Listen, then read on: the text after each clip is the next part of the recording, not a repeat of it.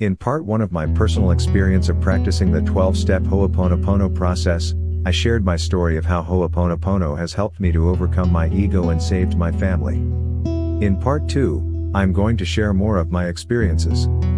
I hope you'd be inspired.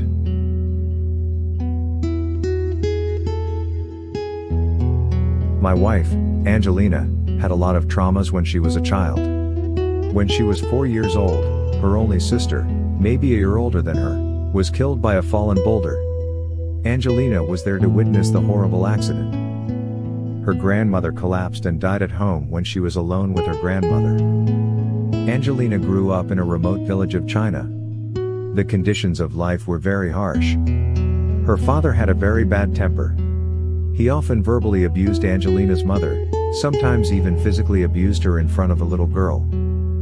Once her mother attempted suicide by cutting her wrists. Angelina came home from school and saw her mother lying in bed unconscious. She ran out of the house and cried for help. Fortunately, her mother was saved. These traumatic childhood experiences left so much pain and fear in her. She's aware of her fear, but she can't shake it off. I did several Hooponopono on her childhood traumas over 4 months. Now, when Angelina talks about those incidents, she does not have the fear. She is much more at peace.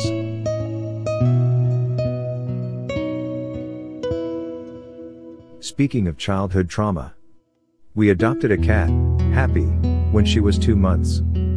Separated from her mother and siblings, she had a lot of anxiety. She felt unsafe and unprotected at our house. In the first week, she hid herself and was difficult to find.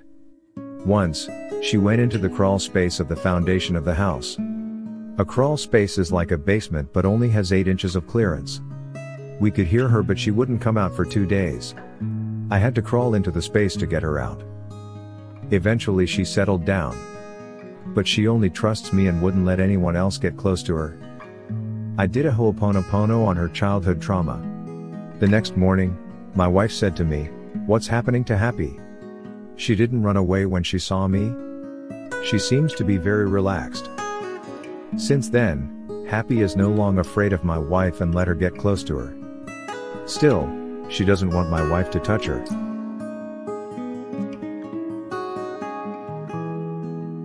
A good friend of my wife, Paula, not her real name, raised her son and daughter by herself after a divorce many years ago. Her ex-husband has been very bitter about the divorce. He often makes demeaning comments about Paula in front of the children. Paula asked me to help resolve the bitterness of her ex-husband. I said I couldn't promise her anything, but I'd try. I did Hooponopono in Paula's name with her ex-husband. Then I forgot about it. A month later, on Mother's Day, Paula sent me a message saying that, in their family group chat, her ex-husband thanked her for her sacrifice all these years raising their children. That was the first time ever her ex-husband expressed appreciation for her. For me, it was wonderful news and great validation.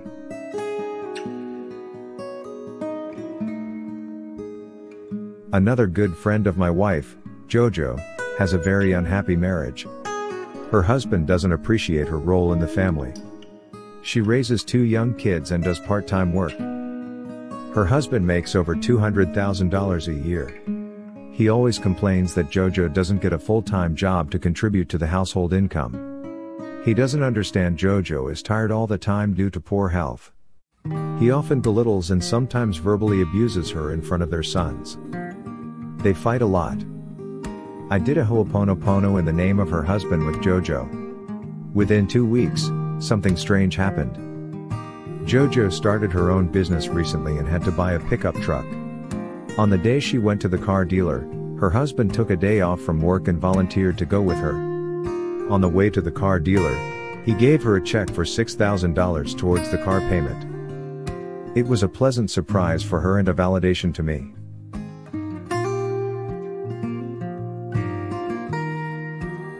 One early morning I heard a loud bang.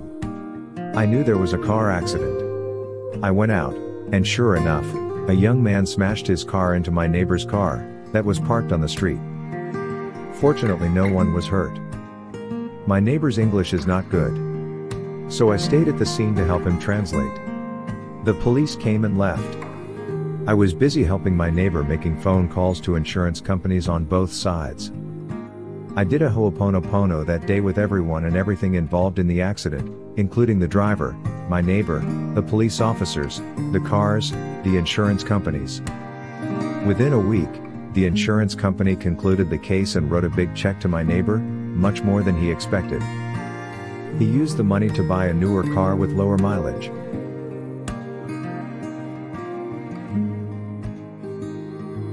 We made a road trip to South Lake Tahoe during Christmas last year. The day before the trip, I did a Hooponopono on the lake, the land, the hotel and hotel rooms, the restaurants, EV charging stations, the roads we were going to take, and anyone we would be interacting with. The whole trip was smooth and stress-free. We had a very good time.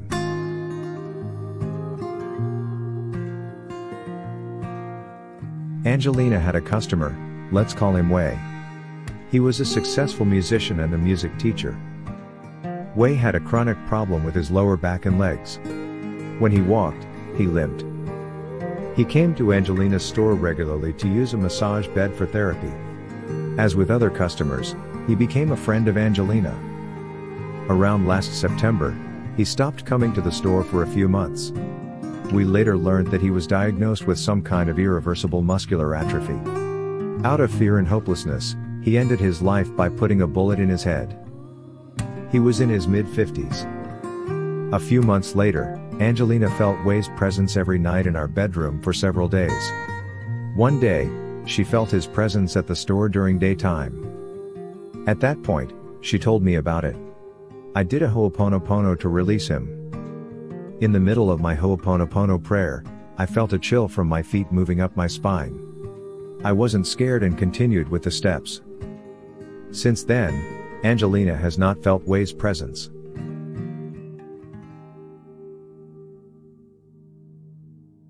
My 82-year-old friend, Judy, moved into an apartment of a housing project for the elderly. It was a beautiful apartment at subsidized rent. Very soon, she noticed that someone was breathing down her neck when she went to bed. She told me about it in a causal conversation. I did a Hooponopono with the earthbound entity in Judy's apartment, and all other entities in the building, to release them to the path of pure light. Judy hasn't felt any presence of entities since then.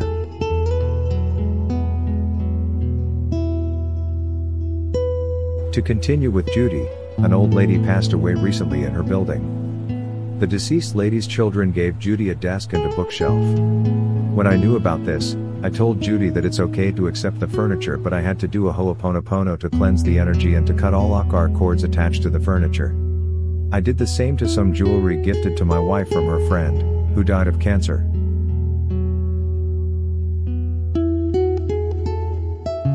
When Morrnah presented her Hooponopono at the 1980 seminar, someone felt that her process was time-consuming. Morrnah's response was that we should take the time to do a thorough job. I took her advice, and do my daily practice on all kinds of issues that concern me. Hooponopono is a petitioning process, not a getting what I want process. My life is much more peaceful since I became a Hooponopono practitioner. I hope you will join me.